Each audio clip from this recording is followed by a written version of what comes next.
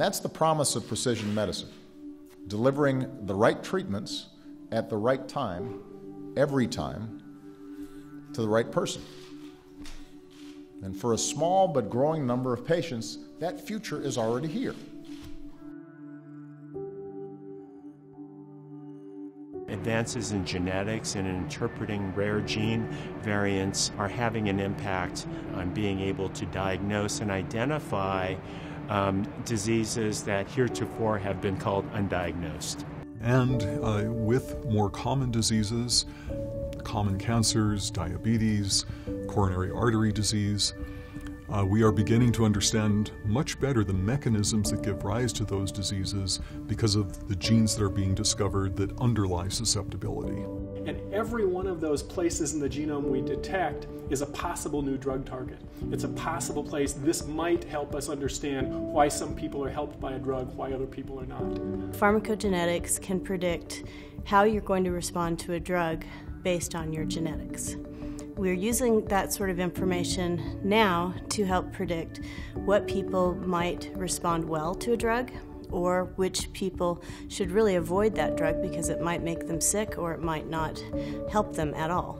We have a variety of drugs we can use to treat any disease, and we'd like to select the best one right at the beginning so you don't have to go back to the doctor again and again and change the dose and change the drug. It's the difference between cause-driven medicine and effect-driven medicine. So I would say traditional medicine is very effect-driven. We look at the symptoms and we say, well, we think this is what the person has, and these drugs seem to treat these symptoms, so let's apply them here.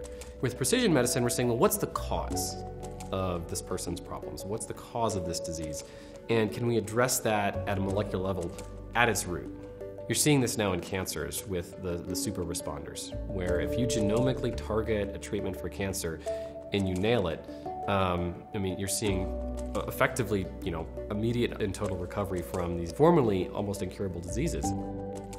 A patient will have metastatic lung cancer to their brain, to their bones, to their liver. Their lung is filled with cancer. And you find one of these genetic abnormalities, for example, an ALK translocation, and you give them a drug targeted to that translocation, and all the cancer melts away. And the same thing can happen in rare disease as well, and any other disease that has a genetic basis, because you're really targeting the root cause. And if you can stop it there, you can stop the disease cold in its tracks. It also has to do, in many cases, with preventing disease altogether through very early diagnosis, before there are any symptoms, and then taking actions that prevent the disease ever from occurring. So there are many, many different levels on which precision medicine works. All of these implications were made possible by the advanced technology that's developed even in the last 10 years so that we could actually impact a patient's life. This is, if you will, the lowest hanging fruit for making improvements. But over the next decade, I'm convinced that everyone who goes to the doctor is gonna have a testing performed or treatment being delivered based on what we now consider precision medicine. I think this will become the norm in the future.